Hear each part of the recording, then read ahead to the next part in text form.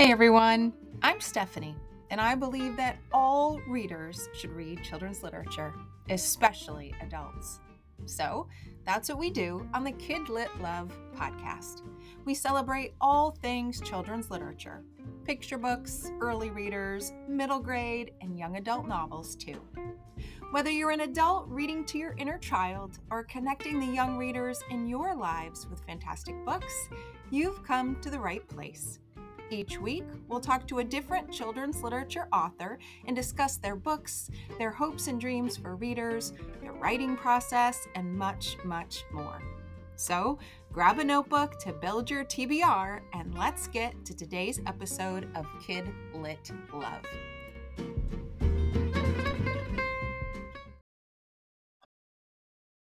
Hey everyone, welcome back to the KidLit Love podcast. I'm Stephanie, your KidLit loving host, inviting you to another weekly conversation with a children's literature author.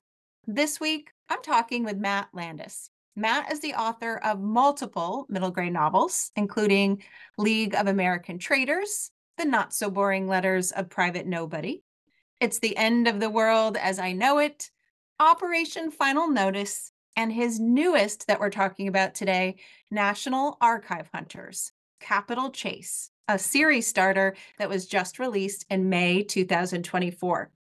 He's here to talk about all the things, his work, his writing, his books, and his really cool adventure he has planned for 2025. Matt, welcome to the KidLit Love podcast. I'm so glad you're here. Thank you for having me, Stephanie. This is awesome. This is a great way to end my day. My kids are gone. I'm in my classroom and I'm just hanging out talking about books, which is great. It is a good way to end the day. And I think on school Wi-Fi, if my bosses hear this, don't worry. I'm on my cellular plan. Noted. Well, I can't wait for our conversation because based on what I've seen in your writing, on your website, and social media, I feel like it's going to be a really fun conversation. Fun. It's going to be a good time. So I listened to on your website that one of your main goals in your work, in your writing, in your books, is to make history not boring. So I think that's a good place for us to start, for you to kind of tell us a bit about you, your teaching, your books, your goals, all of it. Start wherever you'd like. Yeah. So I've been teaching. It's funny. I'm in my classroom thinking I've been in this exact room for about 15 years. So 17 years teaching total, which sounds like a long time.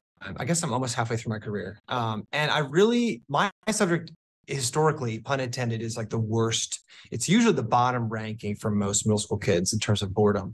It's just the old school way of history that maybe you and I were taught, memorize every battle of the Civil War. That's awful. It's just terrible for learning. So we don't do it anymore, but it's still considered to be really boring. So I went to grad school for hitting my master's in history when I was early on teaching. And when I came in here to my classroom, I wanted my students to not hate it. I think I had a deep fear of not engaging students. And I knew that I liked my topic, and you always have those teachers who can kind of haul you along with their, powerful personality. But the activities in the subject area had to be engaging. And so from the very beginning, I had amazing mentors who, during my student teaching and then on the first couple of years, and even now to my current team, that we were always just challenged, okay, let's make this, we've got to do the work of history. We've got to be engaging. And so that's kind of what I try to translate into my classroom. We just finished our Civil War field day last Friday, where we went outside, the culmination of the big Civil War unit, and we built these canvas tents, and we taught the kids how to march, and we played town baseball. 2 weeks ago, I did this live surgery activity that we do every year, where we pretend to cut off someone's leg and talk about medicine and surgery and technology. And all that is just part of the mission of the classroom, which is make it not like you have to do it. The stakes have to be high. Kids have to care. And so when I started writing, I wanted to do the same thing. I thought these stories were cool. History was cool, but I wanted to make it come alive for students. And so my first book, League of American Traitors, kind of had that bent.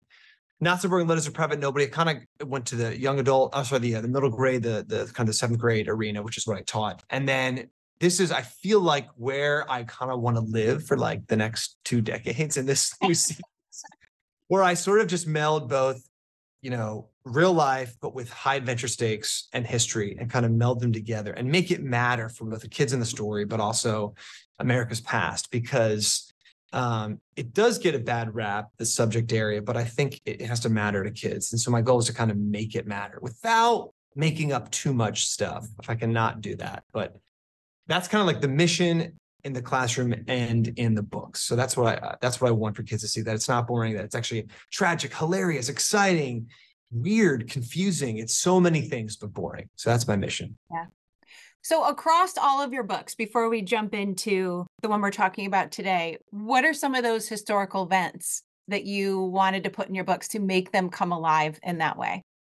Yeah, so I teach US1, which is like the revolution, which is like the British colonization up to like the end of World War, the end of Civil War and kind of immigration. And so the Revolutionary War, you think about the two benchmarks, you got the Revolutionary War and the Civil War kind of as the great benchmarks. And so my first book, Leaving American Traders, I had this idea, like, what if like founding fathers were still hanging out in these cool clubs? Like, hey, we're like descendants of George Washington, whatever. And that'd be great. That'd be awesome. But like, what if you were like a descendant of the, traders or the loyalists? Like, what would that be like? And then like, what if they were still persecuting those people? So it's kind of like an alternate history kind of. And so my main character, Jasper, he finds out he's Benedict Arnold's sixth generation descendant, which is like the worst trader ever. And the founding fathers are actually hunting him down because there's still this vendetta. So like that was a little more like playing with history, throwing in some Revolutionary War stuff. And a lot of descendants came alive in the current day, which I always try and make it present. In Not So Boring Letters of Private Nobody, my agent was like, why don't you write a book about your classroom? And I'm like, well, I'm a young adult author. I want to write for high school kids. She's like, well, you teach eighth graders. Why don't you write a book for them? Yeah. So I had this archetype of a student one year who was like this total history nerd, super awkward. And a lot of parts that those are pieces of an author kind of always in their work. And part of me kind of felt like that in middle school. I loved the subject, but I did enough sports to balance out my history nerdery. But I had this kid who's super awkward, gets assigned a project with the worst partner ever. And that is about the Civil War. So they have to research a local Civil War soldier. And they do the project and they actually end up uncovering this like 150-year-old secret from their town about this guy. And they go to Gettysburg, Indiana. So that was like a school project meets social studies meets, Civil War. And then I kind of took the next two books in that series are just unrelated to history, just about stories in those kids.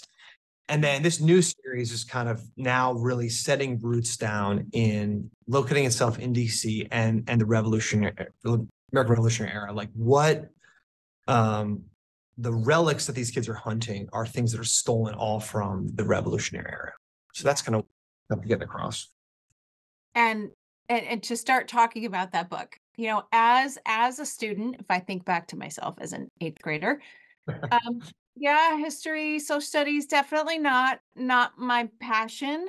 However, I was the dutiful student. I love to read. And so I could read, I could memorize, I could give you the facts, but I didn't embody it very well.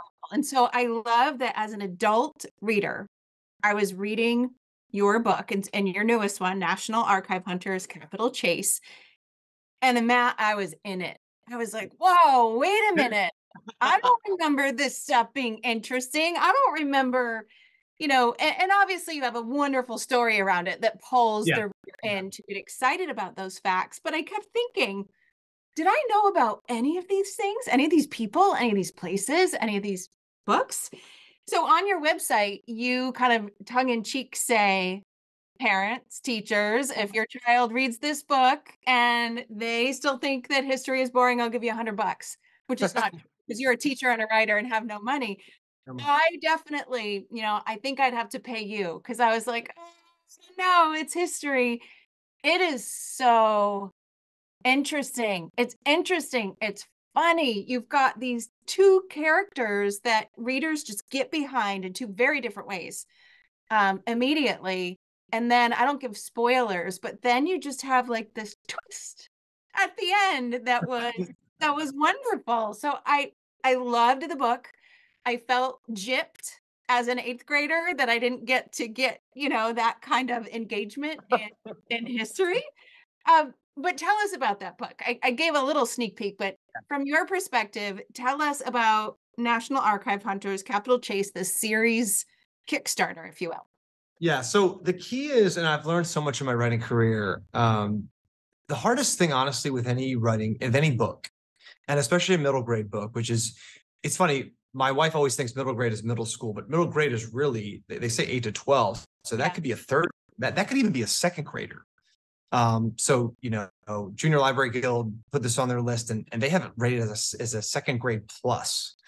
So that's a large span. But when you're writing a book for this age, what matters is the stakes. This, and my editor, all my book concepts always struggled with, what are the stakes? Like, why does anyone care? The reader has to care about the story's stakes, or it doesn't matter to them. And so with history, you're kind of at a double advantage. Well, disadvantage. Well, who cares about old stuff that is in the past, and much less relics, old people? Who cares? Yeah. So the goal in the opening of this first opening series, this book in the series, is to kind of introduce the readers to, and this is where you kind of have to introduce the storylines. Well, why should we care about these kids and their life and the city and American history? And so I have twins. My twins are 4.5. So I've always been attracted to this idea of what it's like to be a twin, raised a twin. I've taught so many twins and grilled them over the years. It's kind of seen as like a trope in writing sometimes, the twin aspect, but at the same time, it's real life. So I these twins are, by the way. So I oh, you, have twins. Yeah. So I get yeah, you totally. It's a wild. And so these twins are 10 years old. They're clearly the above average, from the get-go. Iris is a superb athlete. She's just hands and feet above everyone in her own her age group and otherwise. So that's kind of her thing. Photographic memory. She's super smart, but she's overshadowed by the nerd of the family, which is Ike. He's just the classic blunt brute force, bare knuckle fact eater. That's just kind of who he is. He struggles with personal interactions at times. He doesn't care about how your feelings. He says what's true because it's true and needs a little bit of polish. And so at the start of this story, right, who cares about history that he loves it? Their mom runs a family museum. It's a very small museum in DC called the Americana. And these boutique museums do exist in the capital. I based this off one in the Hillier in DC, which is in Foggy Bottom. And so their mom runs it in the family. The museum is in financial distress. And so on the opening night of the fall gala, excuse me, a girl their age steals something from the museum. And it's something small. And like, who cares? And yet what we find out is that small one tiny thing is actually just that last, leg that just gets kicked out, and the whole museum is thrown into chaos. And now these twins are going to take it upon themselves to uncover and try and figure, because the FBI is not going to help them, because who cares about a stupid thing that was stolen that's not even worth $5,000? They don't trust them. They don't think they're going to do it. So they take it in their own hands to use the National Archives, where mom is working part-time because they're almost, they're out of money, to try and figure out, well, who would even steal this? And that is kind of where the thread just starts to unravel. Other things are then stolen under similar shady circumstances. The FBI begins to think they themselves are part of this, and they have to sort of work their way out of it. It races from Philly to DC to Boston, up and down the Eastern Seaboard. And it's just got a lot of action, kind of high octane stuff. Because again, the stakes have to matter. And so obviously the high stakes are death, which my editor's like, at some point we're going to have to threaten their lives. Maybe not in this book, but in later books. But so this book is really about a race to save these artifacts, because it's going to save the family museum. Who cares about America's artifacts? You could say, well, a handful of people. But this family, it matters to them. It's going to ruin their lives if they don't do it. And it's on the twins to figure it out.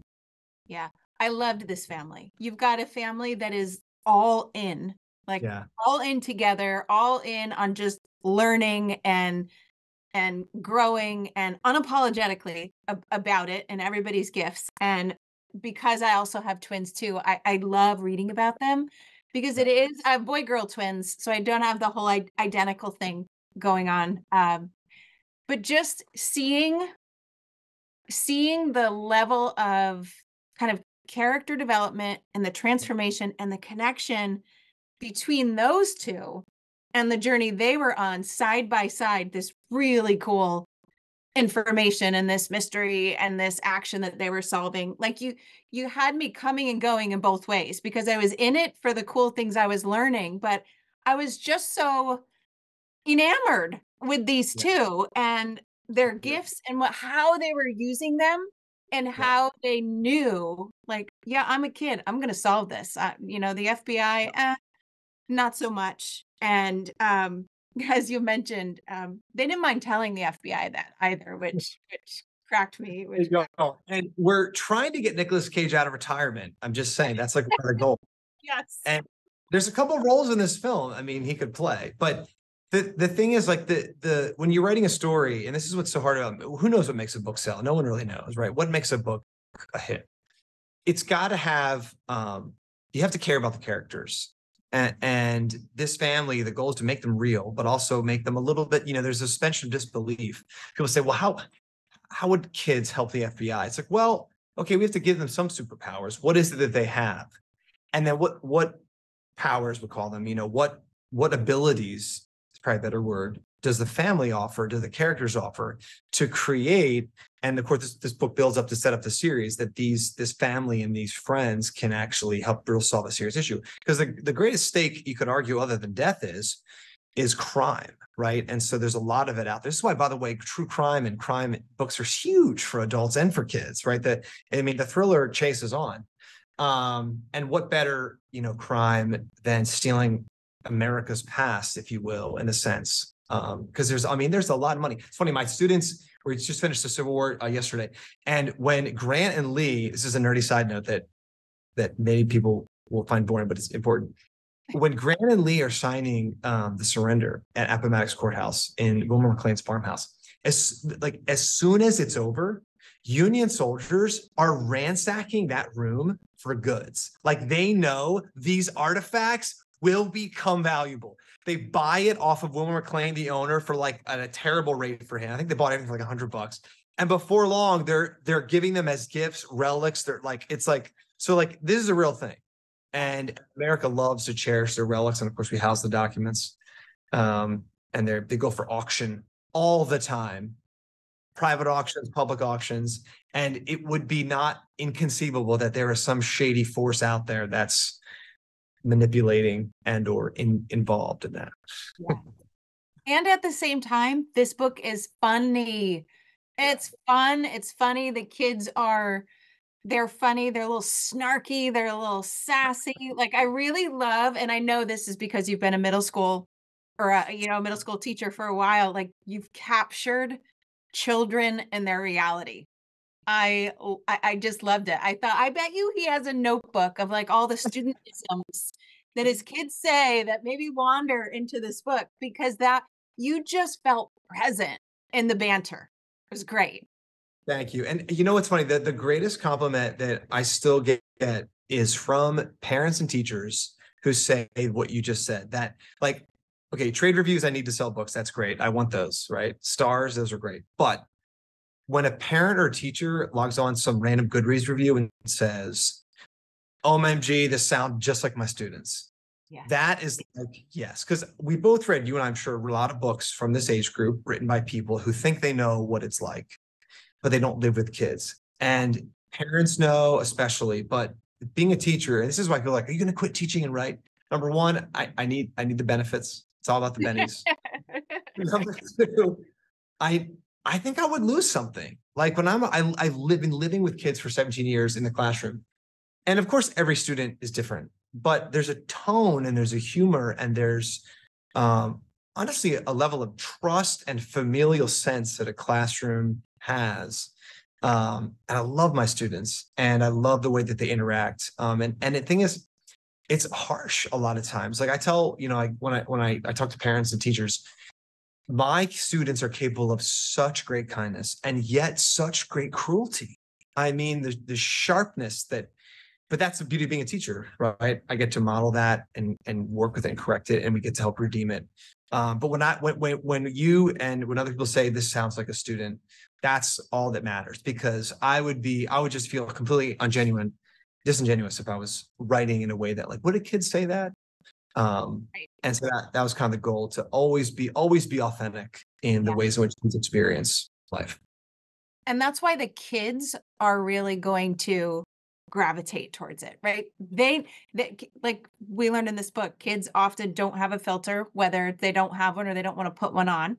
And as they read this, like, they're gonna feel like, okay, this guy gets it. Like, it's real. This isn't a sugar coated. That would never happen in middle school in a family. Like, it's so real yet funny that they're just like they're in it. They're in it, and they're getting all of this cool historical facts along the way, which I loved. In the back, you had this extra Yep. back matter that's kind of going over all of the historical pieces or the events or the things. And you say, okay, this is true. This is like, part of the story. And I imagine that's really important to you as a teacher Yeah, of this content. it is. You can never be the, when we talk about plots, because the publisher, the story of the book is cool. My old editor from my first book was like, she's at a new press and she's like, hey, let's write this book. And I'm like, ha ha ha. I thought she was kidding. Yeah. You know, she's like, no, really, I saw this thing, let's write it. And whenever you plan a book out like this, because the publisher made me plan 5 books, which we hope there are 5, who knows? They made me plan what's the world. And when you plan it, they're like, okay, like, is this real? In other words, is there enough of a foundation? And the beauty of history is there is so much real stuff that is funny, weird, hilarious, confusing, that you can build a legitimate plot around it. Like, I'm never starved for source material, which is the best. Now, at times you do have to finesse or totally make up. And I used to get really weird about that, but I don't care anymore, because I'm not writing a historical fiction novel. I'm writing a thriller that has a history adventure to it. So I always love clarifying at the back of the book. And often people are very surprised, actually, what they thought was fake was real, and what they thought was real is totally made up. So one of the elements, no spoilers, but in this book, these artifacts, that are found, most of them did exist, but the ones that don't, they probably could have or are close to ones that might have. So, there's so much real stuff out there. I literally lived this book's plot. I went to DC. I went to every place these twins lived and did life. I biked their bike lanes. Yes. I went to the National Archives. I had a good research spot. I got a card. I did the PowerPoint. All the things these twins do. I asked, the workers there. I told them, you remember this? I was here. This is going to be famous one day. They're like, we're smirking at me. I'm like up and down to the locker, storing my stuff. I checked out some random sources just to see what it was like. It was awesome. And in the process of doing that, you really just see, it's funny because there's a lot of actual historians who are actually working there. Probably like, who's this punk who's taking up space, wasting our time? But there's so much there, and there's so much to be found. It's almost like I worry now, like my brain will sometimes spin at night. Do I have enough time to ever even write all these great ideas that could become potential plot lines? Who knows? Well, I hope for at least a couple of more, because I do have to mention you left this book on a cliffhanger. I thought this isn't the last page. He's going to give us a little something, and then I turned the last page and I saw the back matter, and I went, no. Yep. So when I know I'm thinking ahead, but how long do I have to wait to figure out? You have to wait a year, unfortunately. I know it's painful. Next May, hopefully been the same Tuesday in May 2025. If you want a clue, listeners, on the cover of the book, you have to hunt for the clue, but there is a clue of the cliffhanging nature. Because the thing is, if you write a book, right, like, okay, there's like plot levels, right? And the best movies, TV shows, books are always books that have multiple interwoven plot lines. You got your A level, B level, C level. And often C level is like family stuff, what are characters growing through. But then the A and the B are ones that are top level, but then there's an underarching theme, and those give it serious legs. And so in this series, there is no spoilers, but there is a international element that's involved here that sort of is the cliffhanger that will give this story so many places to go. And so the next one comes out, sequel comes out in next May 2025. And we have a title. The title is actually the debut title we're announcing. It's called Eternal Flame is the title. Unless, of course, the publisher changes it or sues me for releasing that early. Eternal Flame. We have a cover The cover is nearly complete. And yeah, so the journey will take them. I won't say where, but let's just say they're going to cross the Atlantic. I'll leave it at that. Yeah. I can't wait. I can't wait. It really that was a big, oh no, I've got to ask him how long I have to wait for this because it just, gosh, I it was. probably can find someone to get you an advanced copy this summer sometime once I finish the edits, but I Yes, did. we can talk about that one too. Yeah. So next year, Yeah. you have a really cool project plan that I would love for you to talk about. It is the coolest thing I've heard in a while. Yeah. So I'm almost halfway done my teaching career, and a buddy of mine took what's called a sabbatical from his job, which is not teaching. And I'm like, I've heard that term, sabbatical. Basically, you get a break from work and you get some pay, but not all your pay. And then you have the freedom to do something, take classes. Sometimes you take a mental health leave, whatever. And I never thought I could do that because obviously my wife is a former teacher. She tutors and she teaches preschool class, but she not full time. And so obviously financial is the biggest concern. We got 4 kids. We got 10, 8, or 9, 7, and 4.5-year-olds, twins. So big family. And so I started with the goal of, can I quit my job and travel America with my family talking about books? So I was like, goal 1. And I let that sit in my brain. And I would say these things to my wife. I'm like, hey, do you think I can quit my job? She's like, no, we would have no money. I'm like, okay, so I can't quit my job. What about plan B? Okay, can I kind of quit my job? Can I take a sabbatical, half a year, get 75% of my salary, and yet have half a year to take classes? I've got to take some classes, and then travel. And so I checked with, union. I checked with, everyone I need to check with, because I wasn't going to hide it. It was like, my district supports my writing, but I wasn't going to be dishonest. And so I applied for a sabbatical, a professional development sabbatical, where I'm going to take 9 credits, 3 classes. And I'm also going to travel America and talk about making history not boring and reading not boring all across this amazing country. I want to see the nation. I want to see that, like, my wife and I went to New York City about 2 weeks ago. First time we've been away overnight in 4 years because of the kids. And we walked Manhattan Island. We walked 17 miles over 2 days. When you walk a city, you just drink it in. And I want to drink in America in a way I haven't before. I've been to many places all over, but I want to drive it. So we are leaving. I start my first, I think I start the 28th is my last day of 2025, January 28th. And then we are doing a week of visits, things around here, and then we're head off to Richmond and the tour starts. And so we're going down the Eastern Seaboard, and we're going to go West Texas all the way to California, up, and then back over up to the Dakotas and the Badlands and Mount Rushmore. And I have been blown away. I mean, when you plan something in your head, it's scary. This is the biggest risk I've ever taken as a teacher. Think about it. It's salaried, safe. And I'm like, all right, let's jump. And so I've got to find an RV.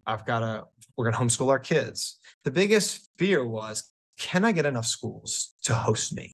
Yeah. Are there people out there that want to do it? I've done a lot of school visits here, do about 8 or so a year. And that's easy because it's here, it's local, and it's, I don't have to worry about supply and demand. But I need almost 60 schools to say, we're going to bring you in. And I'll tell you what, I've been blown away. I am closing in on 80% bookings. And I've been hounding people. If you've got an email from me, I'm going to listen to this. I'm sorry. I'm going to keep emailing you until you say no. The response has been amazing. The amount of people that have connections and say, hey, I've got a friend who teaches in Monterey and they love to have you, and like you connect. And then, a lot of schools that came through and then didn't work out. And it's just like kind of like starting a second business before and after work, which is wild. But it has been so amazing. And so I'm so excited to do it. It's going to be the trip of a lifetime. Getting to meet so many kids and teachers and being in schools and living in life in the RV and campgrounds. And we're going to go everywhere we can and just experience the nation. Life is short, right? It's short. I just turned 40. This is not a midlife crisis, although people have been hinting at that. I think it's just, I'm seeing that there is an expiration, right? And my kids are getting older. My daughter's going to be, going into fourth grade. She gets us in, by the way, to national parks for free because of this amazing law as a fourth grader. So I have never been this excited for something. And so I'll be getting to talk about this book all across America, which is going to be a dream come true.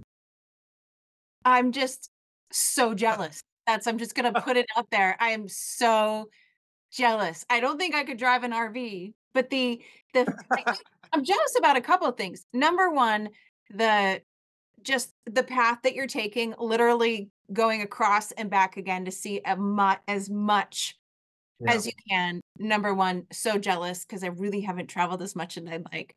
Number two, the experience with your family.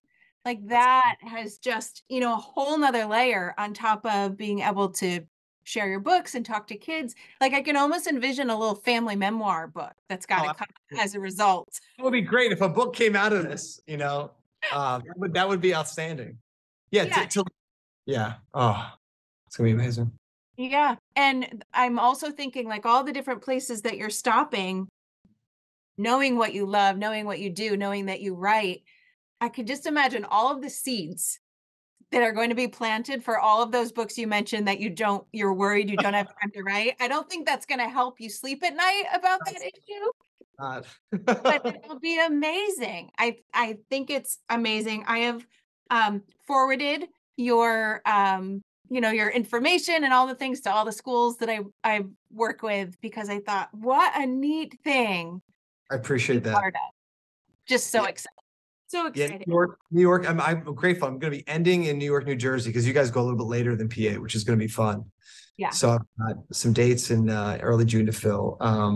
And I mean, it's just been, I've been blown away by the welcomeness and also, my teachers will get this. I'm a teacher. I can say this.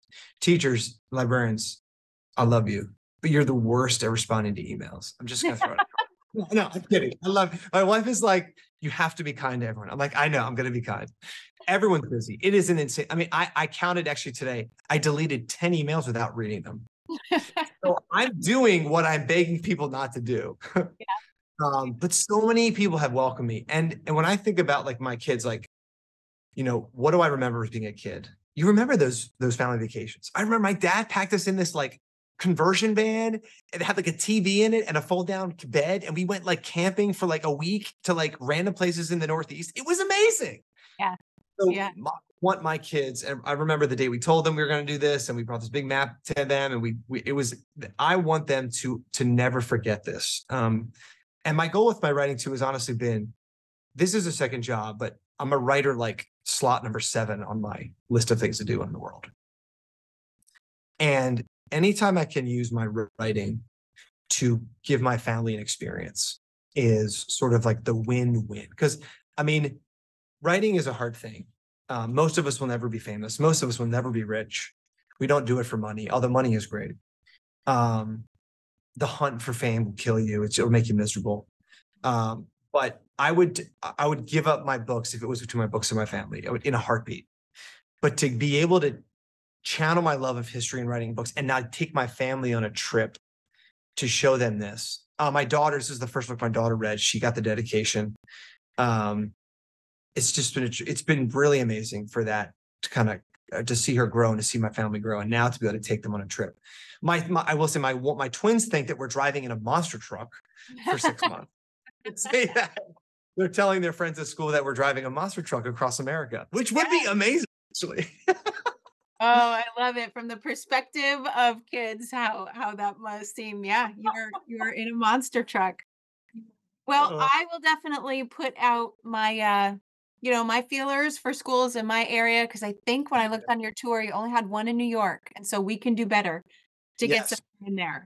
So definitely. Just 2 days in the Finger Lakes, and I would love to spend more time in that great state. So yes, we can make it happen.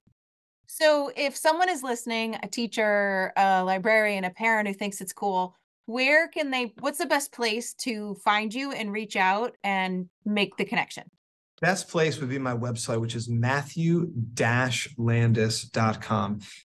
If you go to matthewlandis.com, you're going to find a really cool hairdresser I believe in Utah. That is not me, but he looks like a cool dude. Matthew-Landis.com.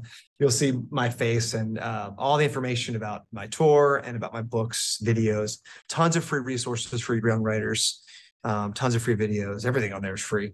You can reach out to me that way. It's got my email as well. It's got my route and everything you'd want to know. And I do love hearing from readers. My goal is to respond to every reader email within 2 weeks, and I'm usually able to make it happen. Yeah, so that's the place to go.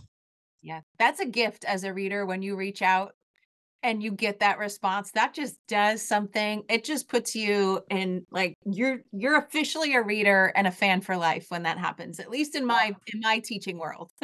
No, I totally agree. And I always want readers to know this. I email my favorite authors all the time, and they usually respond.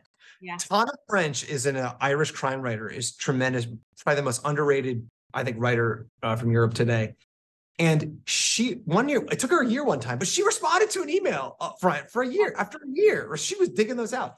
Eric Larson has responded to my emails. My favorite audiobook narrator, Mark Bramhall, almost every famous author that I've written has responded to an email, and it just means the world. So I always want to make that happen if possible, because the kids, and this is, I always tell authors when I did like a workshop on school visits, the kids see you as a celebrity, and you might not feel like one, and you might not even be one, but you are a celebrity to them. You are someone who's bringing something new, and you got to lead into that, and you got to connect with them. And emails are an important way to do it. Nothing is more cold shouldery than an email gone unanswered, as I know from experience. So yeah, it is. Emails are such a great way to connect. So yeah, but Matthew-Landis.com is where you can find all that stuff. Okay. And I will put that into the show notes along with listings of the books we've mentioned, especially your newest, National Archive Hunters.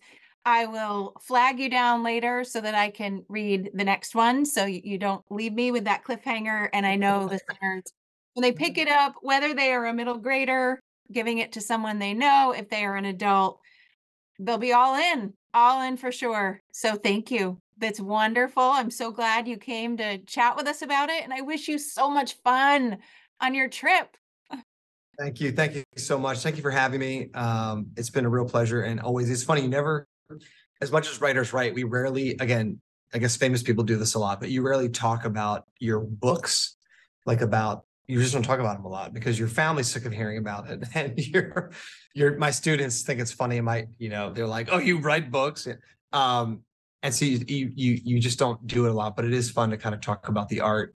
And I'm so grateful to readers and hosts like yourself for kind of, stirring up the conversation. Thank you so much for having me. It's been a pleasure.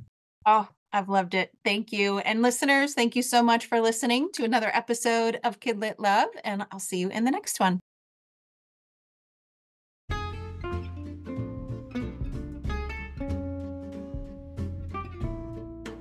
Thanks for listening to today's episode of the KidLit Love podcast. You'll find links to all the books, resources, and ideas mentioned in the show notes at alitlife.com. And if you want more, you might like to listen to my other podcast called Get Literate. It's a podcast that explores all things books and reading, notebooks and writing, and everything in between to build a life you love. One more thing. If you love what you listened to today, please take a moment to rate and review the podcast, or take a screenshot of the episode and text it to a bookish friend. This helps the podcast grow and builds our bookish community of KidLit Love. Thanks for listening.